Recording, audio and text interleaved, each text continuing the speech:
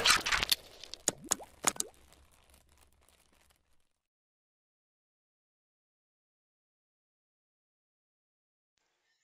everyone, welcome to today's tutorial, and today I will be covering one of the most important tools in Adobe Photoshop, which is the Content Aware tool.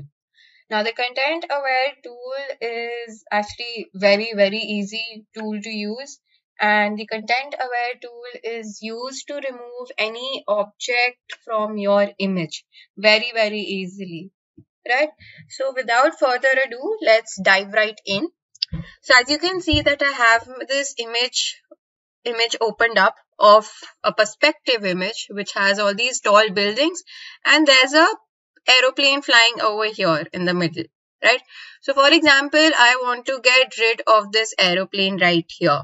So how to do that? I will be going over here and I'll be selecting my lasso tool for this, but you're free to choose the polygon lasso tool as well. So I'll select my lasso tool, and very carefully I will just make one small selection around my aeroplane like this. So once that's made, I will right click inside the selection like this, and I'll select fill, and over here in contents you will see that there is an option which says content aware. Make sure that you are in this option and let all the other settings be the way it is, and you just click on OK. So after a few seconds you will see that the image gets removed and it gets filled with the background, right? So the selection then gets merged, and that is how you can use the content aware tool to smoothly remove out any portion from your image.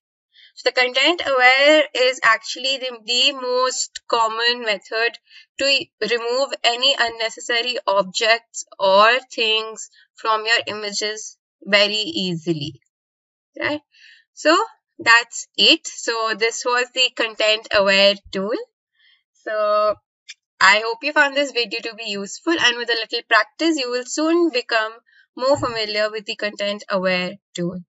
So thank you for watching and stay tuned for more.